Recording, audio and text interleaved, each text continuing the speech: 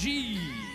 And rounding off our Red Alliance, we have team number 1983. With their robot Blackbird. Put your hands together for Skunkworks Robotics. And on the Blue Alliance, we have team number 4469. From Thomas Jefferson High School, that's Raid. And their alliance partners, team number 5937. From Mercer Island High School, that's MI Robotics. And wrapping up the Blue Alliance, our host, team 2046. It's Bare Metal.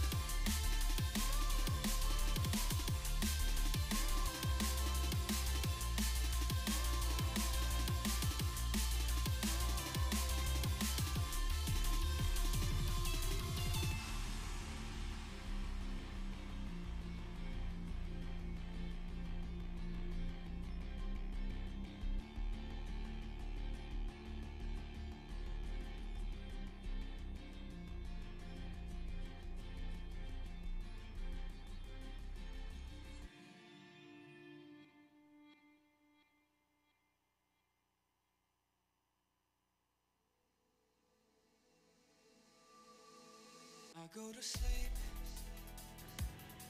open my eyes, I'm looking down. Alrighty, we're gonna get this match started in just a second. Drivers behind your lines. We're gonna get started in 3, 2, 1, go. Welcome to qualification match number 39 here at day 2 of the Washington Girls Generation. We're in the middle of our autonomous period here. Robots are running pre-programmed autonomous code, trying to get as many of those cargo into the top hub as they can. Lost 2 pieces of cargo from Bare Metal, both bounced out. That's all right. 14 points for blue, 12 for red so far this match. Drivers take control now. Bare Metal, 2 more pieces of cargo into that top upper hub. Both of those getting counted and added to their score. 18 points so far for blue. Their teammates, 44-69. That's Raid, also picking up some cargo and loading it into that lower hub. That's 2 pieces. They've got 1 more. That's a third. 23 points for them. Bare Metal being heavily defended by 948. And RG trying to keep that scoring machine from getting that cargo into that upper slump. They're getting lined up. It's up, it's in. Even with the defense still able to score, that machine. Looking over on the red side of the field, Skunkworks Robotics with 1 piece of red cargo loaded into that upper hub, trying to get that one that is right next to Bare Metal. Potentially drawing some attention from the referees. We'll see how that works out. Skunkworks Robotics with 1 piece of red cargo, trying to find a second over near their hangar zone. They've got it loaded in. They'll have to get lined up near the bottom of the hub to get that shot in. 948 not moving. We'll hope they get their robot reconnected and try to defend against Bare Metal a little bit more. Meanwhile, also on the Red Alliance, 3786, the Chargers with their robot Douglas continuing to load some cargo into that upper hub. 30 points for the Red Alliance, 34 on blue. Just over 30 seconds remaining, still anybody's match. Skunkworks over in the blue hangar zone, quickly running out of time, need to get out of there before the end game starts. Bare Metal trying to find some blue cargo, they've got 1. Red is not the color you want, guys. Blue loaded in, 42 points for blue. We're in a protected end game now. We'll see which robots go for the climb. Over in the blue hangar zone, you can see Bare Metal hooking on to the mid-rung. They're going to work their way up and try to make it all the way to the traversal rung here in the next 10 seconds. They're up. They're all the way, and that's a traversal hang. Over on the red side of the field, we've got 1 robot off the ground, and Skunkworks fixing to join them. 1 second remaining. Can they make it? They don't quite make it up there. Our referees will look over those climbs, get your scores tallied. We'll be right back with you with the final match result.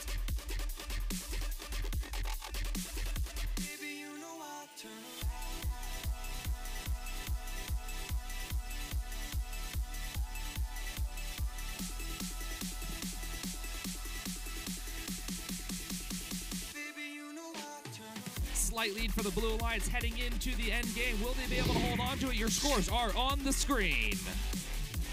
And the Blue Alliance takes it away with a final score of 57 points and 2 ranking points. All three Alliance members moving up in the rankings that round. So a respectable score from the Red Alliance, all 40 points in total. No ranking points for them. We'll be back with qualification match 40 in just a moment here at Washington Girls Generation.